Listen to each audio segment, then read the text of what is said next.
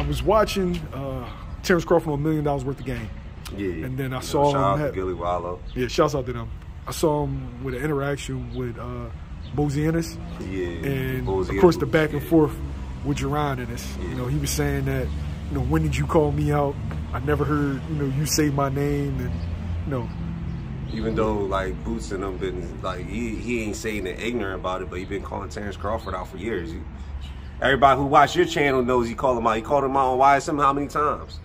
What do you think his reasoning for doing that was? His reasoning, I guess, just to be like, oh, as long as he ain't coming ignorant and you know, not putting pressure on himself to fight the youngin. You know, shit, as far as I know, since what was it, 2018? He was serious. 2018. If you go and look after the Raymond Serrano fight, when they interviewed him right after, he said he wants Terence Crawford name, he wants Errol Spence, Keith Thurman, he wants the top 5, he wants the champs. He been saying that. So when people be like, oh yeah, he's just capping the line, I'm like, Boots ain't capping about that shit. He been calling their names out. He ain't saying it like in an ignorant way. Like, oh yeah, he called him like how Bozzy was saying, like, we ain't gonna call you no pussy, this and that, because as a man, we don't talk like that. And you know, as a fighter, we know each other and respect each other as fighters. But yeah, we've been saying, we've been wanting you. And difference with I look at Terence Crawford, at least Errol Spence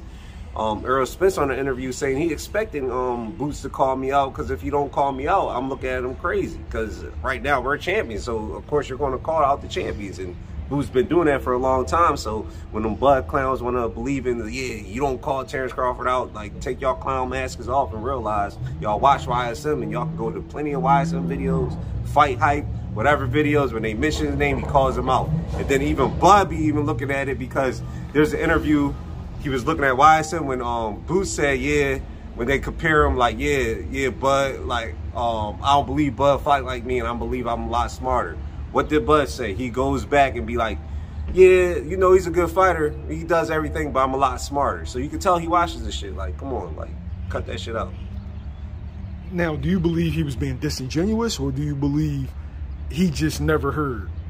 No, he heard, like, he heard, but it was just like, in a cool way, he heard. He heard. Like I said, he copied the same shit that Boots said. He was like, yo, yeah, he turns and all that, but I'm a lot smarter with it.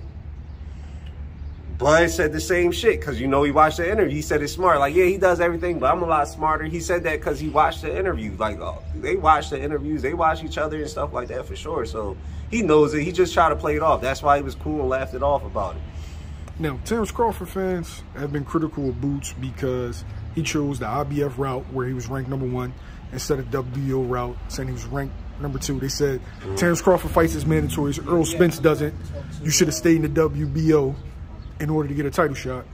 Comes out that the guy that stayed in the WBO, Alexis Roca, in the petition to become Errol Spence's, petition to become Terence Crawford's mandatory, did not get the bout next, because Terence Crawford went into a fight with Errol Spence. Yeah. So that logic is kind of like out the window, because it seemed like whatever route he was going to take, he wasn't going to get a title shot next. Here's how it is, right? When you look at the rankings, and I've been saying it, like, the rankings favored Virgil Ortiz. They put Virgil Ortiz ahead of Boots on everything besides the IBF. So Virgil Ortiz actually had a couple chances. He let Sean Porter, and I think a second fight, where he could have pressured, like, I need this Terence Crawford, and WBO had to make it. Now, it was also rumored that at one point during the negotiation, when it fall out, that Terence Crawford was trying to get that Virgil Ortiz fight. That's why he was talking with Golden Boy. But Virgil Ortiz, so Boots don't got say so, because he technically ain't mandatory. He's second. IBF put him #1. So of course you're gonna be like, all right, at the time it's like, I have to take this interim title shot, because after this interim title shot, Spence have to fight me. If not, you're gonna have to vacate it. And he's automatically, technically, Boots is an IBF champion. So whenever Spence vacate or whatever, go up to 154, Boots, you know, go up. In the WBO, WBC, he didn't have that privilege, because they put Virgil Ortiz, Keith Thurman. And like how Boots and Bozzy said before, is during that time with BLK, when he was looking for that warm-up fight, Virgil wasn't taking it. Oscar De La Hoya did smart. He had Virgil one higher than Boots on every ranking, even WBA. That's why Virgil's fighting Stanionis.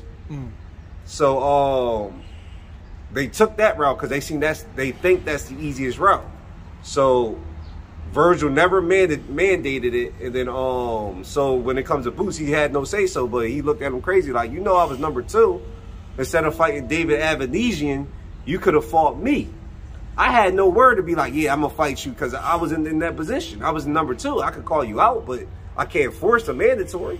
So but Crawford is like, you went around him and then David Avanesian, and then there's rumor that y'all took that fight with David Avanesian because David Avanesian is not signed with a PBC or not with Showtime, so that was an easier fight to make on BLK Prime, and he got 10 million. So I see it on that side. So stop the BS and be like, yeah, you could have fought, oh yeah, why you call me out, this and that. Like, you know, you could have chose Boots and went to Showtime and took that route. But he took the BLK, he took 10 million, they gave him David Avanesian. It was like 7 or 8 in the rankings at the time. Now, BLK reached out to Bozy Ennis about a fight with Jaron Ennis and Terence Crawford. Yeah. What I got from BLK is Terence Crawford wanted a fight in the interim because he thought Earl Spence was going to face Keith Thurman. Yeah. And Jaron Ennis was going to be his backup plan.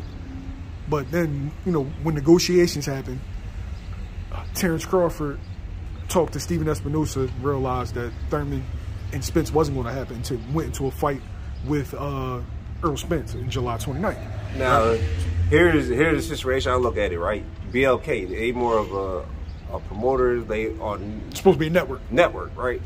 All right, so they a network. Are they technically Terence Crawford's representatives? No. Then well, how does that make sense that BLK instead of Terence Crawford and them calling Espinosa? So I don't get, like, if you look on the side, if you look at Terence Crawford, you'd be like, oh, how y'all represent me when it comes to dealing with Espinosa when he's over at Showtime?